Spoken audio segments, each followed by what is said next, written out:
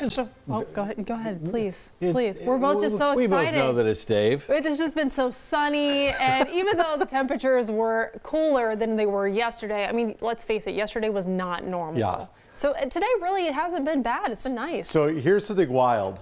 You know how much snow we've had this month? How much? Just a trace. Bingo. Yeah. Which would be a record if that held. And that is not what you expect for February in Ohio. We've had more days in the 70s this year than we've had days in the 20s. Wow.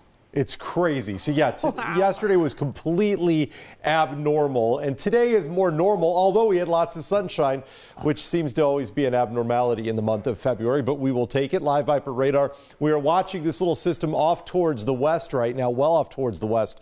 That could bring some of us a little bit of activity as we head in towards tomorrow morning. You notice we've still got a fair amount of sunshine right now showing up on satellite, and it is a beautiful looking afternoon on the Mr. Reuter Tower camera. Just a little brisk outside as temperatures right now are generally in the upper 30s to lower 40s. We're sitting at 41 right now in the city. We've got numbers off towards the north and west in the 30s right now. This is more typical for late February with numbers in the low to mid 40s off towards the south and east. Winds are not exceptionally strong, which is a nice break. I will say that. After we've had a couple of breezy to windy afternoons, it's nice to have just a very light breeze out there, but it is making for a bit of a wind chill. So if you are getting out and about this evening, running errands, going out, just having fun, it is going to have a little bit of a bite in the air this evening, and this will continue to be the case overnight tonight as we'll keep that wind at about 4 to 8 miles per hour. So things are quiet locally on the radar. You'll notice in the pinpoint forecast through the overnight hours tonight, we're going to watch as cloud cover slowly starts to increase, especially after midnight tonight. So numbers will fall back a couple of degrees above normal for overnight lows in the upper 20s. But as I mentioned, we're going to be watching that system off towards the west. It does appear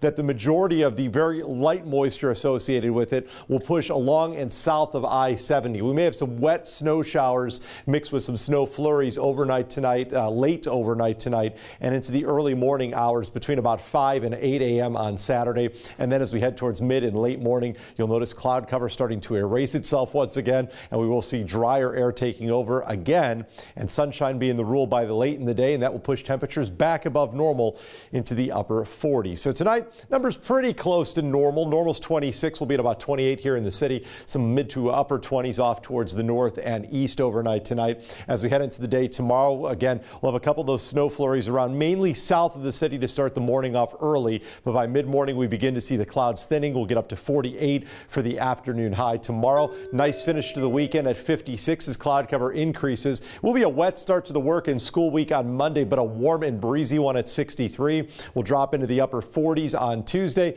back into the upper 50s on Wednesday. We'll stay in the 50s with rain returning Thursday, and as showers taper, we fall back to near normal by next Friday.